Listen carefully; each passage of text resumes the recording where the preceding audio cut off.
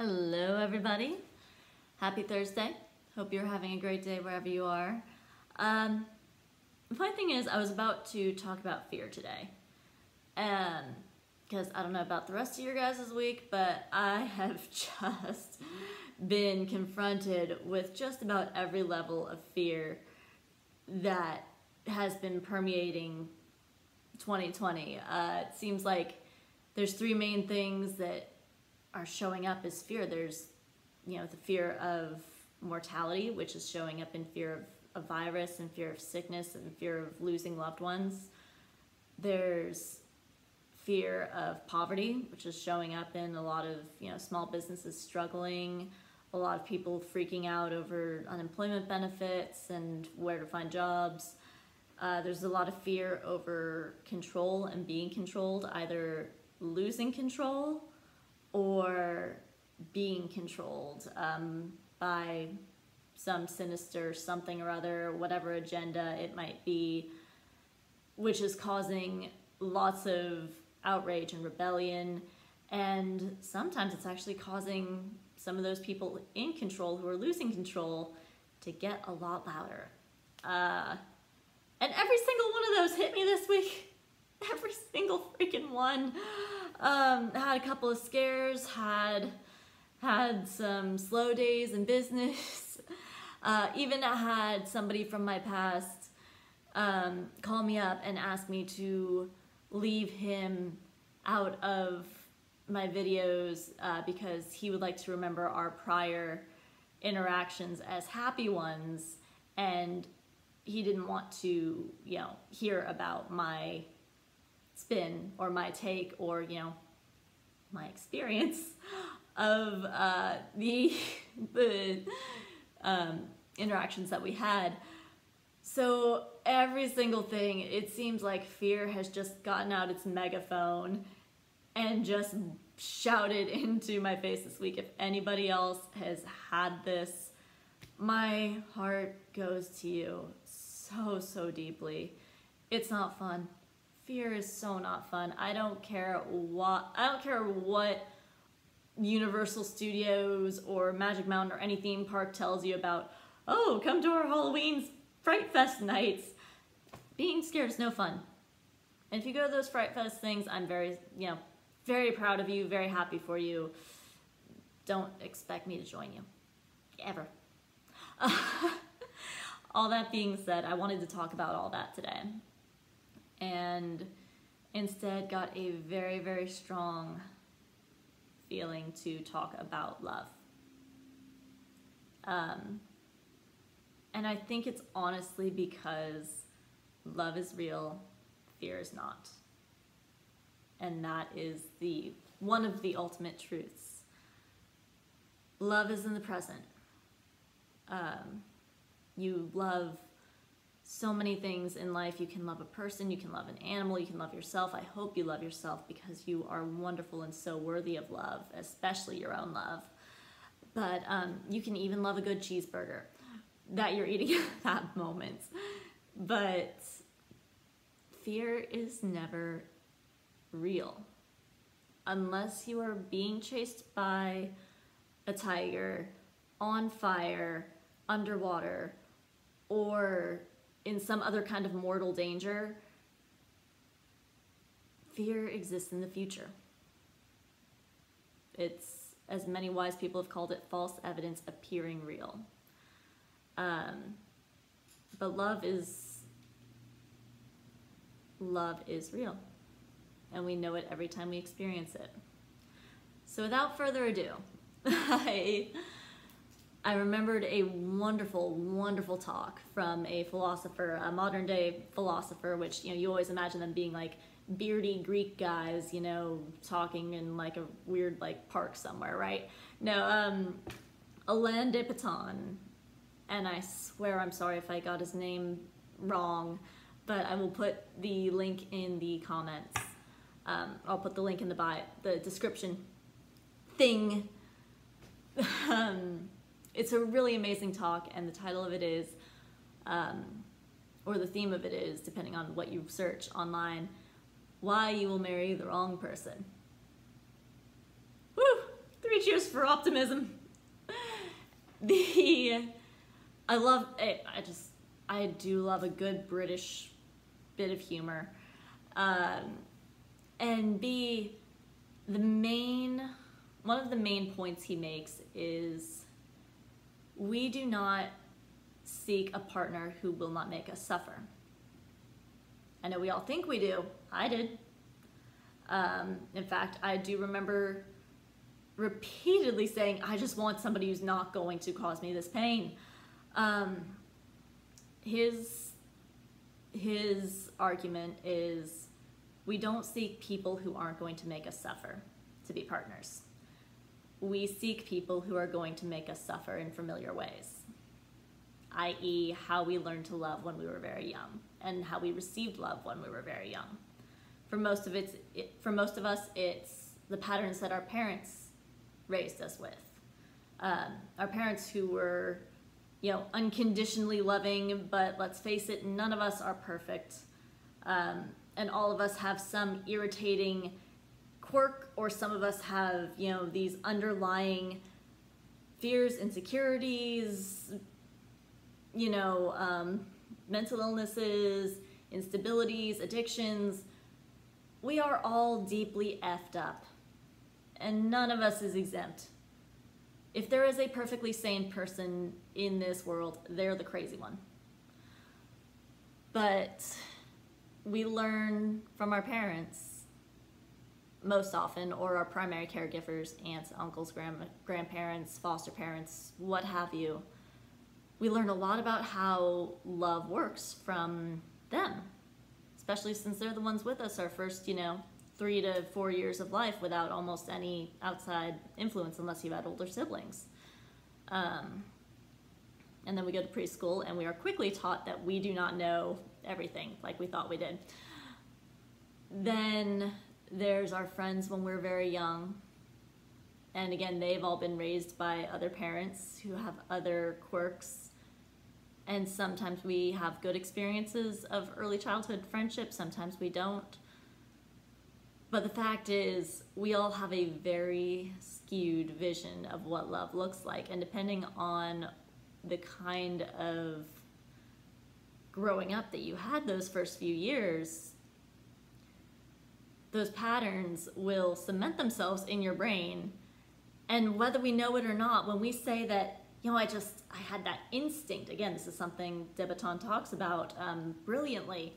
I highly recommend this video and this talk.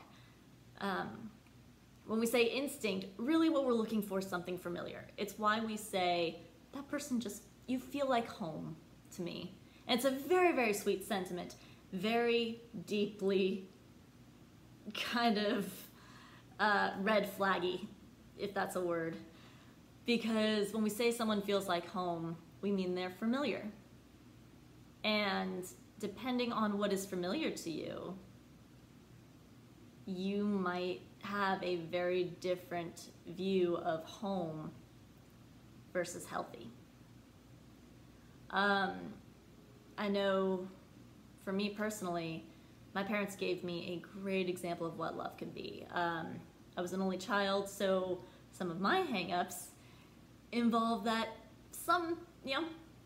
a lot of times I expect unconditional love when maybe I'm making it hard on someone to love me unconditionally. Because my parents did. I was their only child. Of course they were going to love me. They had to. But then I got a little older, and one of my first best friends lived right next door. And she was she was a great, great friend. But I also, I look back and there were a lot of things that she was acting out for whatever reason. And I took that on. So I also learned about how to love from her. I learned how to love from some of my other early childhood friends. And so all of these little quirks, all of these little things that I learned and picked up along the way, and also, let me throw this out here, and I've probably thrown it already out there a little. I was a weird kid. So also, I got reactions from the other kids in some very unhealthy ways because I'm sitting over here in kindergarten singing Jimmy Buffett's Margaritaville when all the other kids were into Britney Spears. I did not make life easy on myself. And so, with all of that said, we will often seek what feels familiar. So for me personally, I almost sort of, I don't think I acknowledged the love that my parents showed me as much as I should have, because that was a much healthier version, but I always craved the love of my peers more, because on some childhood level, you know, I wasn't buying that my parents loved me unconditionally. It was always, again, I was like, you have to love me, I'm your kid. Which is a really pessimistic thought for a 4 to 5 year old. And that's all I've changed that relationship with them. Well, I mean, I've never had a bad relationship with them, but they'll laugh when they see this if they do. Because I did, I always wrote that off as the love that, you know, I hate to say it, I could take for granted. I knew my parents would love me, so cool. What I really craved was the love of my peers and my friends. So that's what I started chasing. And I'm literally figuring this out in real time as I'm making this video. They always say when you give advice to someone else, you're really giving advice to yourself. Totally. If nobody else watches this, it was still an awesome video for me in my own therapy.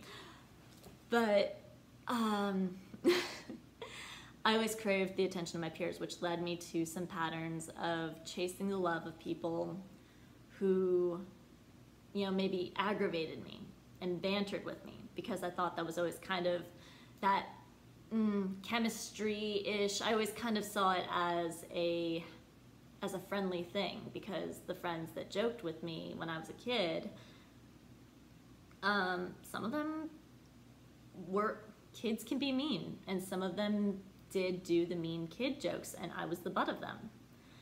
So and to anyone listening, if you're listening, it really probably wasn't you.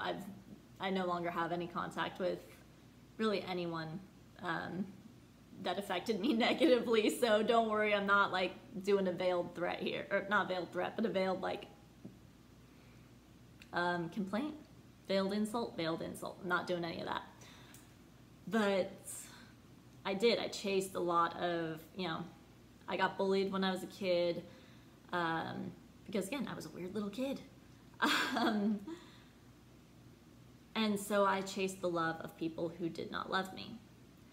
I chased the love of people who chose to show love in very unhealthy ways, in very manipulative ways, in very catty ways, in the case of my relationships, in very cold and emotionally distant ways.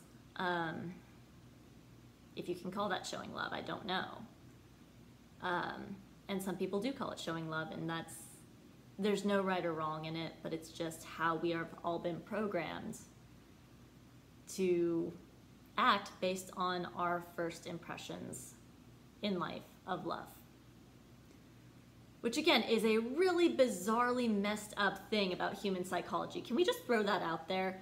This is why we're so messed up, is because we're learning from a previous generation who was just a little bit more in survival mode than we were. We're trying to heal and take care of all of our emotional stuff when we were taught by generations that were just trying to survive a depression, just trying to survive a stock market crash, just trying to survive a housing market crash. Oh my gosh, no wonder. So I think we should all also take a minute to just be gracious with ourselves, with those who raised us, those who taught us about love, because in the end we're all crazy, and it's okay. I know that I'm a girl with blue hair saying it's okay to be crazy, but I really do mean it, it's okay to be crazy. So how do we fix this? You know, okay, yeah, we've got this pattern. Yeah, we start seeking out things that are familiar. Yeah, we're not seeking out somebody who won't make us suffer. We're seeking out people who will make us suffer, like our moms did, or our dads, or our early childhood friends, or maybe our aunts, our uncles, whoever. We're just looking for somebody to replicate that so that we can feel comfortable and we can feel home. And maybe it sucks worse than anything, but at least it's the devil we know. And that's, guys, this is 2020. This is a time of awakening. This is a time of all of that hidden, dirty, gunky systems and patterns and beliefs and unhealthy and toxicity and, you know, in some cases corrupt. You know, all of this stuff is whipping itself up to be seen. Why not stop our own patterns while we're at it? Because that's the only way the world's going to change, is if we change ourselves first. I'll get off my soapbox. Does anyone use soapboxes anymore? I have never actually seen a soapbox, but I hear that people stand on them to make points. So with that said, I'll get off my soapbox. But how do we break these patterns of seeking out people who will not be the best co-pilots in our journey to live our best life? It starts with seeing yourself, because a lot of us are chasing, and our craving of love and attention and affection is really, it's really a symptom of not feeling seen, not feeling heard. And again, I know this one from personal experience. I was a very easygoing, very quiet kid. And so when I did speak up, nobody really listened, because it was like, Chelsea, what's wrong with you? Why are you so worked up? Because I never spoke. So when I did speak, or when I was actually passionate about something and I wasn't just letting it go with the flow, nobody really paid attention. And again, if my parents are watching this, you guys were great. I'm talking about the rest of the elementary school kids who now no longer matter, but there we go. So I, for years, wanted so desperately to be seen, to be heard, to be, you know, acknowledged. And here's the funny psychological trick. When we do not process trauma, when we do not process pain, when we do not allow ourselves to feel it, let it go all the way through, and heal it, actually, you know, let it be seen, our brains will tell us to put ourselves into situations where we can repeat as close as we can the event that caused us that pain, so that we can relive it and we can bring it to the forefront of our brain and we can process it, and then we can move on. But most of us don't, at least not until we've been knocked severely over the head enough to the point where we finally get it through our thick skulls. Again, I know that one from experience. But yeah, we will unconsciously, isn't this freaking crazy? We will unconsciously seek painful situations. And our brain is trying to get us to notice what went wrong here so that we can fix it for good this time. And if we don't listen to that little voice, if we don't know that little instinct is there, we're gonna get all kinds of crazy fireworks and sparks and good feelings about people and good, you know, like gut reactions to people that are not good for us at all. You know, it's a really unfortunate stereotype, the girl with daddy issues. It is, because it makes it almost makes it that girl's fault, which it's not. If anything, the daddy should have daughter issues. I don't know, but I think there's a little bit of that in all of us. That's the other thing, is it's not just daddy issues. It's mommy issues, it's friend issues, it's aunt issues, it's uncle issues, it's sister issues, brother issues, we all have somebody in our past that we are chasing after unconsciously. So, first we have to know that our brain is trying to put us in situations where we can actually process. Then it'll go away. And that stress will go away, and that's all our brain is trying to do, is just help us to be safe. So we see that. And then the hard part, we have to look at ourselves. This is a huge theme in all of my videos, and I'm sorry to be so repetitive, but it really does all stem from being able to look inward and say, okay, why do I keep attracting these narcissistic types? Why do I keep attracting addicts? Why do I keep attracting these people who will show me the time of my life for a month and then go cold and distant on me and just keep me twisting in the wind? And it's not a blame thing. That's the other important piece. Do not blame yourself and start going, oh, well, it must all be my fault. I'm attracting this. I'm manifesting this. I guess I got to go read The Secret again, or watch The Secret again. No. We're dealing with little microscopic processes that we haven't understood until very recently. We're dealing with spiritual energies that we haven't looked at in our modern age. We are dealing with so much that is unconscious to us. It's not our fault that we're screwed up, but it is within our power to fix it. Not our fault, but in our power to fix.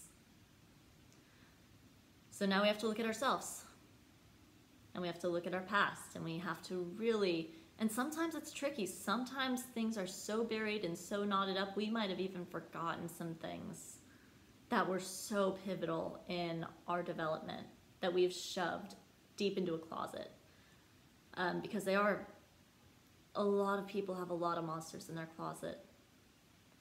And I know that some might feel scarier to look at than others.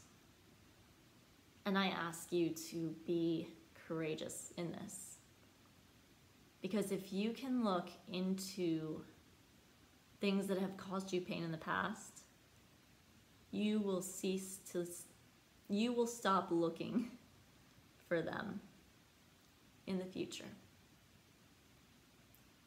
And after you've done that, and again, that could take, holy crap, just a minute of, oh my God, I do remember that one time. Or it could take a couple of years. It really, healing has no timeline. When you look for the healing, you will find it in varying and different ways. Varying and different are the same thing, Chels, come on. But when you're willing to do the work, you will heal. When you are open to that level of pain that could be lurking behind door number 3, you will find healing. Highly recommend any professionals that can help you along the way, because sometimes you also do need somebody who can pull that out of you in the right ways and ask the right questions. Please do. Please find somebody who will help you process in a safe space as well. So now we've seen the mechanism that's causing all of this runaround. Now that we've seen the source of this runaround, the rest is automatic. There is no step 3. Step 3 is the world will change around you. All of the people who aggravate you, that you used to be attracted to but really just caused you pain, they lose their appeal real freaking quick. Those red flags, they will start popping out like red lights. I mean, the things you just used to step over, oh, that's not a red flag, that's more of like a red-orange, so that's more like an auburn flag, you know, that's not really a red flag. Those things will glare so brightly at you that it's like the best form of aversion therapy. And once you've learned to say no thank you to the things that cause you pain, the even more beautiful part of this whole process is the people who will bring you joy start stepping in. I promise, even if you're in the camp that's thinking, there's nobody out there for me, there's nobody that will put up with my crap, there's nobody who will find blue hair and tattoos attractive in Tennessee. I promise you. There are friends, there are adopted family, there are coworkers, there are pets, there are romantic relationships that will start showing up when you start saying, I'm better than causing myself pain, and I love myself too much to hurt anymore. And we might repeat this process over and over again throughout our lives as patterns keep popping up, and that's fine. Once you know how to clear them, it gets really easy. You go, oh, okay, crud, what's making me do this pattern? Oh, age 5, carton of milk, got it. And once you do that, magical things happen. So with that, know that if there seems to be a string of pain following you, or if you keep attracting these people who cause you absolute anguish, or maybe if you just wonder why the heck you keep walking into the same relationship over and over again, just with different faces, know that your mind is probably trying to put you in those situations, and that, you know, that, oh my gosh, we just had an instant connection, and that instant fireworks. Fireworks, not saying they're bad. Fireworks can be amazing.